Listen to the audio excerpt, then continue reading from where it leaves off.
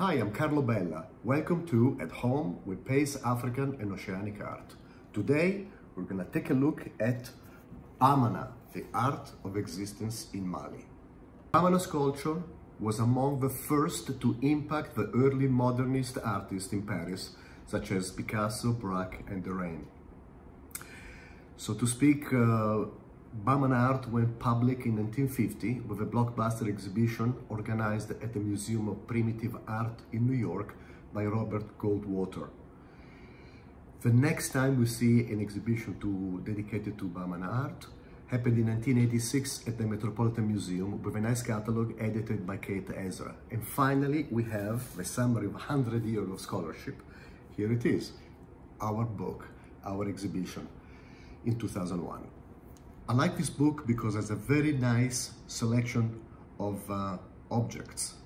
And rule of thumb for me, if I like the objects, then I want to read the text. And the text in this case is very informative. And it is also complete with very nice field photographs taken in the 20s, 30s. The book, the essays, are essentially divided into two groups. The first group deals with Bamana institutions and society, while the second focuses on Bamana aesthetics. Bamana artists focus on the simplification, schematization of forms. The object is not a naturalistic or realistic depiction of what they see, rather a schematic construction to capture and suggest the essence of what they want to portray. Bamana artists excelled in the smelting of iron and producing fantastic iron sculptures. And in this schematization, the reduction to essential forms is very evident in iron works of this type.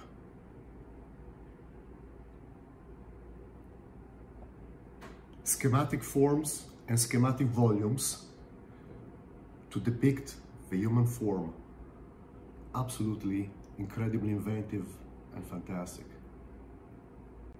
Among the most iconic examples of Bamana sculpture are these objects called chihuahuas. As you can see, the inventiveness of the artist is incredible, as well as the reduction to essential lines to convey the idea of a gazelle, of an animal that springs here and there in the fields. I like chihuahuas very, very much. And we are lucky to have just acquired a spectacular piece from the collection of Jean and Noble Endicott, publishing this book. And it is the object photographed here, which is a very unusual example of chihuahua that totally exemplify the simplicity and the schematics concept that the artists have used to convey the idea of a chihuahua, of a gazelle. Among the masks that sort of resonate with Cubism is this mask that is also currently part of our collection, formerly in the collection of Tom Alexander of St. Louis. It was a real pleasure to see the exhibition, and it is a real pleasure to reread the catalog almost 20 years later. I remember always loving Bamana art and being particularly excited because I had also lent objects from my own personal collection to this fantastic exhibition.